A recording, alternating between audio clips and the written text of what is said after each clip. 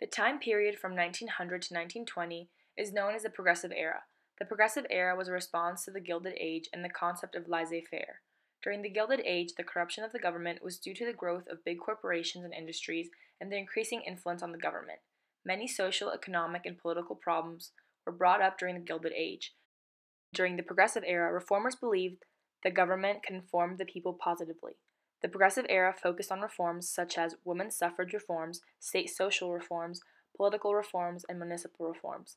The municipal reforms focused on restricting, regulating, and denying power to the city bosses, improving public utilities and services, and addressing slum and living conditions for the lower class. The city bosses had been corrupting the government prior to the Progressive Era. They did this by essentially bribing the voters.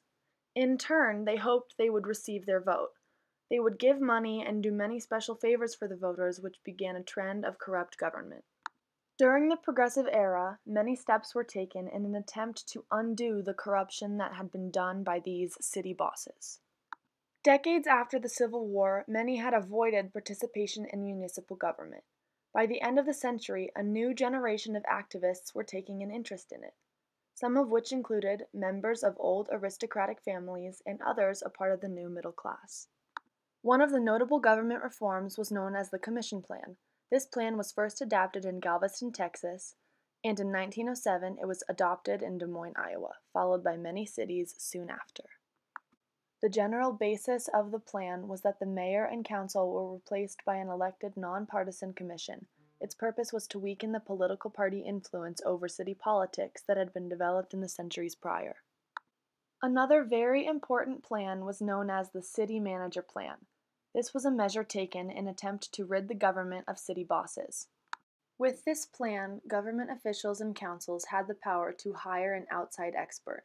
These experts were typically professional managers or engineers who would take the place of city bosses. They would manage the departments of a city government. These men were not voted for by the public, which was the main source of corruption by the city bosses. The effect of the city manager plan was that it kept the manager separate from relying on voters so they could do their job impartially. During the Progressive Era, many reforms were taken by the municipal government in an attempt to undo and clean up what had been done. The City Manager Plan and Commission Act helped with the improvement of public utilities and services. The mayors and city councils were being replaced with a commission of nonpartisan administrators to run municipal departments in different cities. During this era, reformers focused on expanding public ownership of services like electricity, water, and gas. Reformers like Jones Toledo built playgrounds and golf courses. Urban transportation systems, along with railroads, were regulated as well for the benefit of the public. The mayor of Brooklyn, Seth Low, improved the public transportation system in the city. More and more services were beginning to be publicly and municipally owned, meaning they could offer lower prices and rates than service companies that were privately owned. Other important municipal reforms were the reforms aimed to improve the living conditions of the lower class. Before the reforms, tenement homes were crowded and unsanitary for the lower class to live in because there were no regulations around it. The tenement homes lacked things like ventilation and proper plumbing. The Progressive Era brought in many improvements surrounding this issue. Now, many tenement homes built were made out of stone instead of wood, and they were eventually replaced by apartment buildings. Social services were also being offered to the lower class, specifically to women, like classes in English and health. In 1901, the Tenement Act was put into place by Seth Low in New York. This act required the new tenement homes that were being built to be properly ventilated and allow a good amount of light.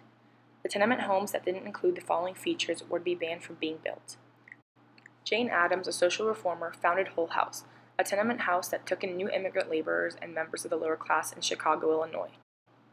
It was the first private social welfare agency in America. She later wrote a book called 20 Years at Hull House, where she states, "The settlement, then, is an experimental effort to aid in the solution of the social and industrial problems which are engendered by the modern conditions of life in a great city."